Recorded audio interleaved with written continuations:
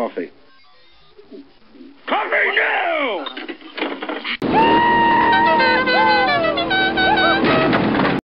And here he is, Michael Savage. Ask me for the world, it doesn't seem much. Ask me. It is Rock and Roll Friday on the Savage Nation. Night like this that I wish I could have my brain and be back in my 15-year-old body. But it ain't going to happen. Now, I was going to talk about your grievances. I was going to play Peter King, where he attacks the Tea Party, gets hysterical, and he calls the Tea Party rhinos, which is crazy, because if the Tea Party are rhinos, I guess that would make Peter King a wino, because it makes no sense, does it? But I don't want to talk about that, because we're playing checkers and Obama's playing triple chess. He has us distracted on this issue, and he's got all of the so-called conservatives hysterical, even though they lost before they entered the arena. They were beaten before they entered the arena. They didn't have the numbers for it. You know what I'm going to talk about? National security. It's an issue that concerns me greatly, because something is going on behind the scenes, in my estimation. Now, admittedly, I'm a novelist, and I tend toward imaginative scenarios. But I read today that the Air Force general in charge of nuclear missiles was fired over conduct unspecified. That's a few days after another key official, another general who oversees U.S. nuclear missiles, was relieved of duty. So they got rid of a general the other day for using counterfeit chips in an Indian gambling casino, which makes no sense.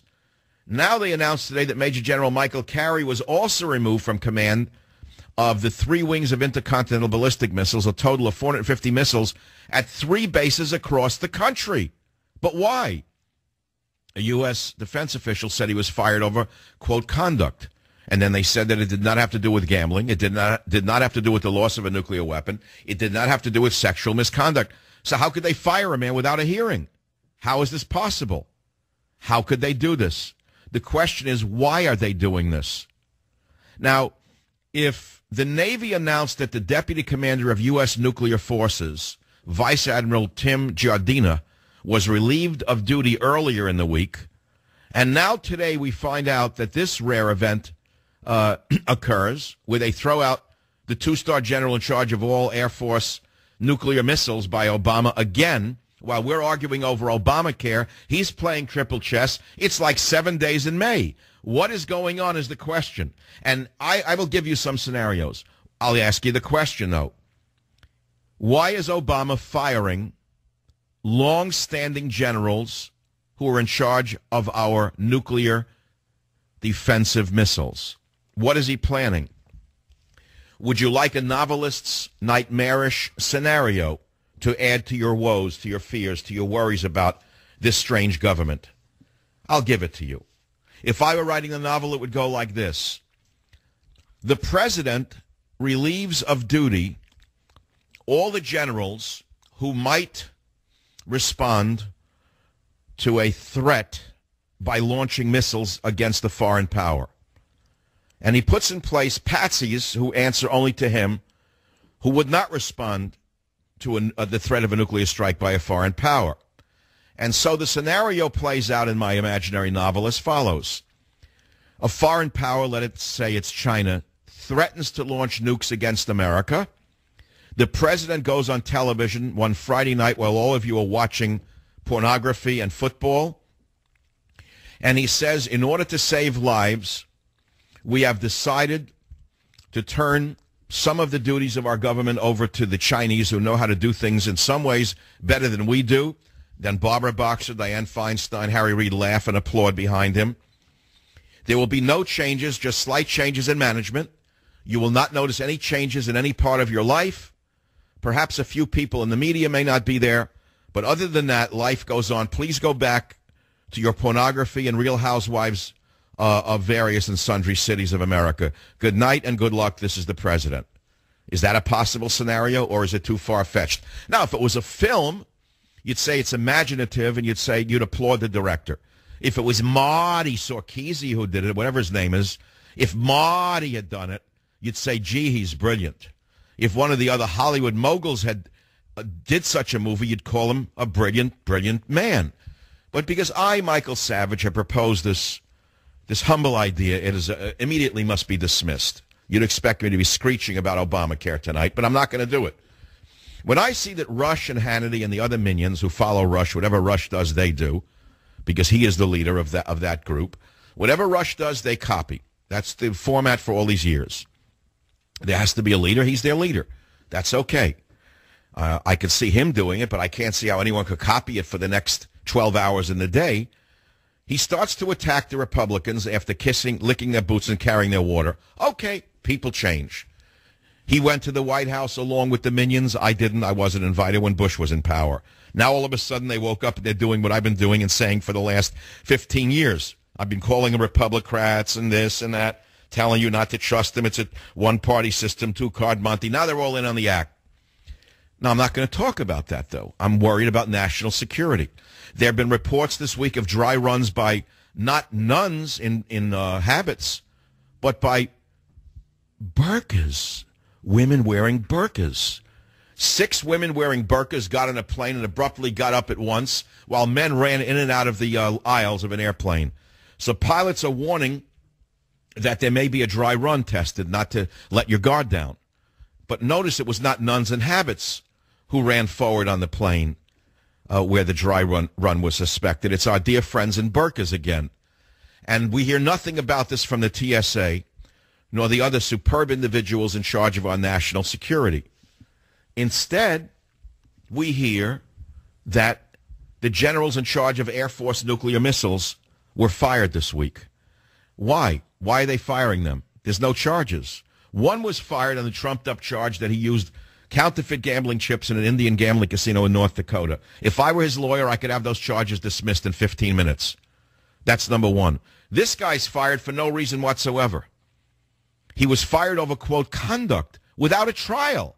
How could you live in a country where generals who've devoted their lives to this country and its safety can be fired simply because someone accuses them of something? You're now living in the ex-Soviet Union. So I'm asking you again. I know this is a tough one for most of you diehards, because in talk radio, you basically are ready for the topics you've heard all day or the day before. And I tend to break new ground because I'm the end of the day and I'm also quite creative and my mind is imaginative. And I don't like to repeat myself, so each show is somewhat of a new show. But this is a new reality for us. Why in the world has Obama fired the Air Force generals in charge of nuclear missiles, 2 of them in a week, and replaced them, by the way?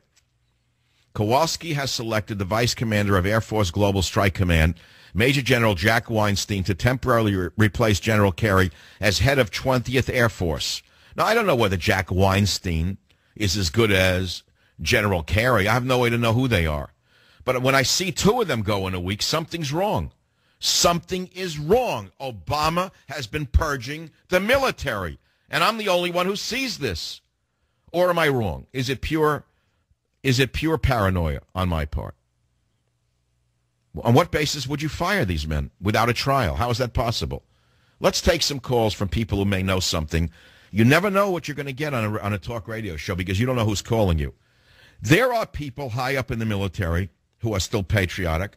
There are people high up in the CIA and the FBI and naval intelligence who are very patriotic, and they cannot express themselves anywhere but on talk radio, and perhaps they will call this show with some knowledge that they have that can alert the American people to whether or not my paranoid suspicions have any basis in reality. Let's put it that way. I'm willing to admit that I'm just simply being hasty in my analysis. I'm willing to admit that.